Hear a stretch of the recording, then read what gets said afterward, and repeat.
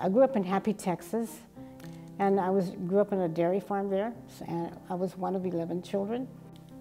My parents were very, very faithful to their Catholic faith. My dad was German and my mother is Swiss, so they were very strict and didn't know the words "I love you." So I kind of grew up with being one of many, kind of just put in the background, and grew up thinking that I was nobody.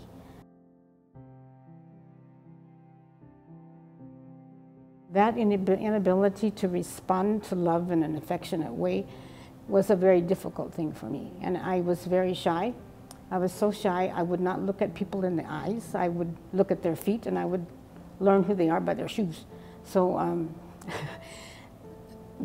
in that brokenness, the Lord called me.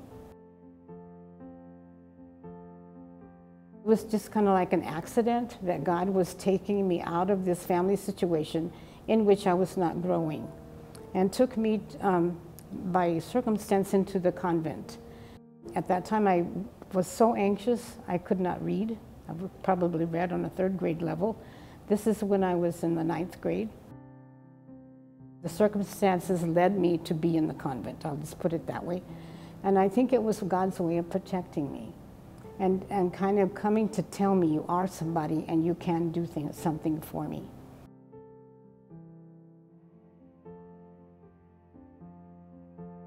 When I was a young sister, I went to Mexico.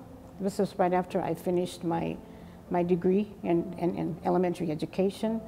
So the sisters did teach me how to read, by the way. There in Mexico, the Lord gave me a special experience of His love. While I was there, God the Father woke me by making me feel this incredible warmth throughout my body. And He told me, I love you. You don't have to do anything, just accept it. And since that time, the rest of my life, this has kind of been the moment when I can go back to know that I am loved. For the first 20 years of my life, I worked as a 1st grade teacher, learning from the children and getting some confidence in myself. And then the Lord called me to work in religious education, and remembering the pain that I went through as a teenager. My special love was to touch the life of a teenager and let them know how much they're loved and how special they are to God. I met Sister Jane. She was the religious educator director in Plainview, and they were doing these confirmation retreats, whereas our daughter went that year. Well, when she came back from that retreat, it was just an overwhelming experience for us because she was glowing, and I was thinking, why is she glowing? What happened? Because those retreats that she helps put on, we learned so much. We learned from each other, we learned from the other speakers, we learned from the teens. Everything was just amazing about how she brought simplicity into a world that's sometimes we make really hard. And I think one of the biggest things for me working with Sister Jane is what she taught us is to be the first to love in whatever situation there is.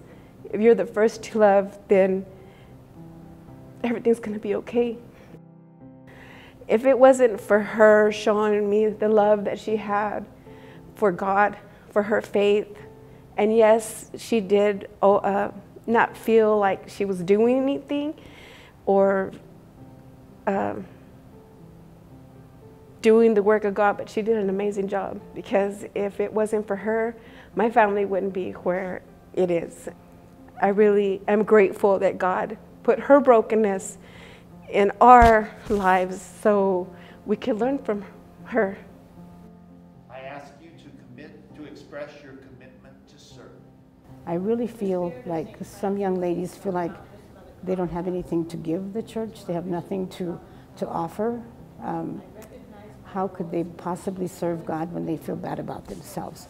So the reason I'm saying this is that God will take you wherever you are and use you as His instrument.